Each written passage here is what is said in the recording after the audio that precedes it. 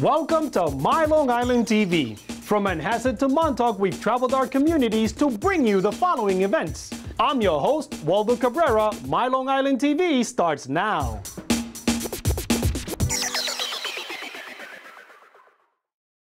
I was so excited to see all the fantastic work that's being made, what wonderful teachers you have, what wonderful talented students there are. Today is the Go APE exhibition, and the APE stands for APE exhibition, which is high school students from Nassau County, Suffolk County, all over Long Island that are working on their portfolios for college. And these are the cream of the crop. The teachers have selected them to be part of this exhibition. We're very excited to host this every year. This is the 9th year that we've done this.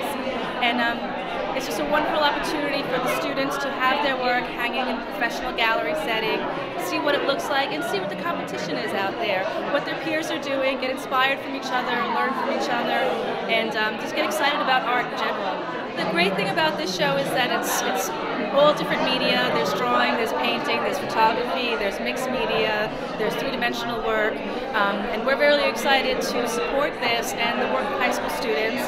Here at the Art League, we're starting to have a lot more programming just for high school students, work in real professional studios, meet other students that are not maybe from their area, maybe from a different town or different school, and just really continue to be inspired and work with each other, work from each other, and make lifelong friends and contacts.